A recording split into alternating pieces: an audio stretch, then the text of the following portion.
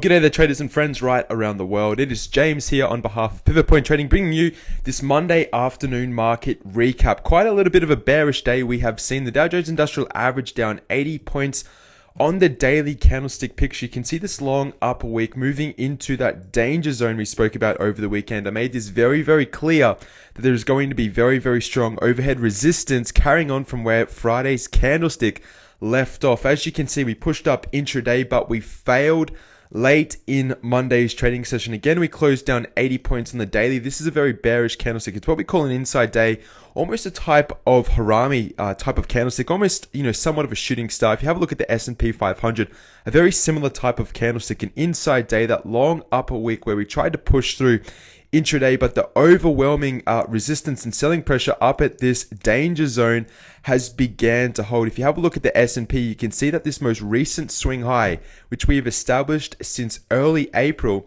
is still less than the swing which we established in mid to early March 2015. As you can see, we are still setting up lower swing highs on the daily type of chart. Now, this has moved into the 1 month and about 2 week period. So it is getting a little bit large, which is good to see in the way of sentiment. The longer this sentiment continues to play out and shake out, the stronger the actual reversal type of pattern we will see if in fact it does continue. This is very bearish for the overall markets. What I haven't done at this particular moment in time is spoken to you about the Nasdaq. The Nasdaq is probably the most bearish of the three markets at the moment, based on the individual type of candlestick and also the chart pattern which it is encompassed within. As you can see in Monday's trading session, we really tried to push on higher. This is a textbook. Let me zoom in.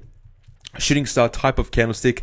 I mean, it's pretty close to textbook. It's not 100% textbook. We do not have a shaved bottom. You can see though, we closed just off from the lows on the Nasdaq. However, when you mix this candlestick signal at the right location, you can see that this is occurring at a very important resistance level. I've spoken quite extensively about the possibility of what we call a head and shoulders terminal reversal pattern taking place on this chart. If we start to fail at this location right here at that 5,000 level, this will be the third retouch. We held above it for about 2 days, going back to mid-March. If we fail this location, this is the first early reversal candlestick which we have.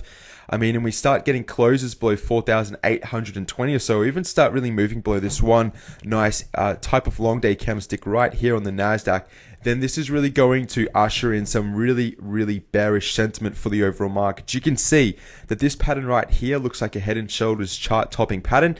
If you mix it with the left hand type of chart pattern over here, it really looks like more so an even larger formed head and shoulders, where this could actually be an extended left shoulder.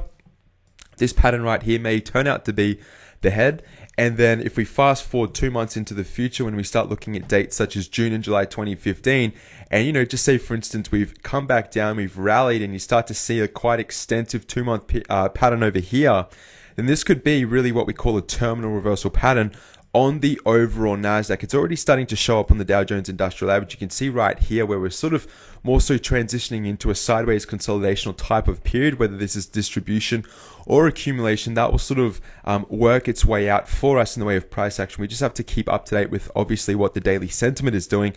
But given today's price action on Monday, I'd really strongly encourage you to again be very skeptical on the upside of this market and really look for shorting opportunity. It's been something which I've spoken about over the past 2 to 3 weeks on YouTube. You can go back and look at the videos ever since we established this particular shooting star at this location right here, and we started to see this big sell-off occur right here, and we started to establish that lower swing high. Go back and have a look at those videos. They're about 2 weeks, even 3 weeks old.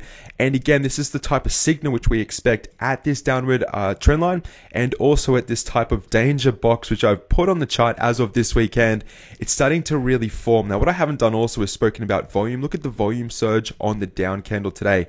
It really shows its head on the Dow Jones Industrial Average. It doesn't really pick up as much on the S&P 500. It is above the daily volume, which is something that you want to see. And also on the Nasdaq, look at that. It's above the big bullish rally, which has been on declining volume relative to this bearish pick up in the overall volume on Monday's trading session. That's a pretty good look at the overall markets as at Monday. For those of you in the pro analysis class, you know exactly what I am doing and what I am not doing at these particular levels. I do not need to clarify my own position on the markets. I've made it very, very clear over the weekend what I am most excited about. Please go back and reference and refresh that video, because based on this daily candlestick pattern right here, it's really summarizing very, very well exactly what I spoke about over the weekend. Now, let me just take off the annotations and just quickly reference a couple of shares. Some stocks which I did like moving into the week have been Apple. Apple's had some form of a dark cloud cover type of candle. It hasn't broken outside of any particular ranges which we've been following, so I can't really update you on that particular stock. Amazon has had another spinning top. The same with Boeing Airlines. Baidu was a stock which we spoke about over the weekend with some good price action based on Friday's candlestick. It's starting to develop even more so.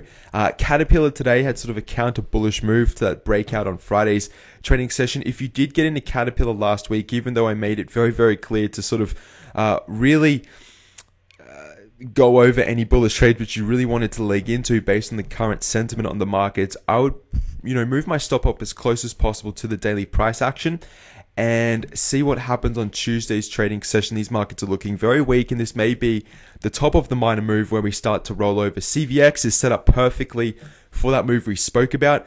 Facebook today is something which I should reference, because this is one of the only bullish trades which we had and really referenced over the weekend. If we started to move above this candlestick with the overall market agreement, we haven't seen that. We didn't hold above it, and the overall markets sold off intraday. What I wanted to see again, just to refresh, was 1 or 2 days before we opened that order to the upside to get the overall sentiment on the candle. You can see today that although it was a white candlestick, we really, need to keep it, an additional 1 or 2 days just to see if this is a legitimate breakout based on the weakness of the market. So I've had a few emails, trickle in and say, look, I'm in the Facebook trade. That's okay, but I really want you to work on yourself and understand what a good trade setup is and what a good trade setup or what trade setups need more time before you start placing them in your overall account. It's very important that you master this skill and you can tie it into the overall theme of the market, and at least, again, look for additional confirmation before you open up trade triggers on individual trade setups.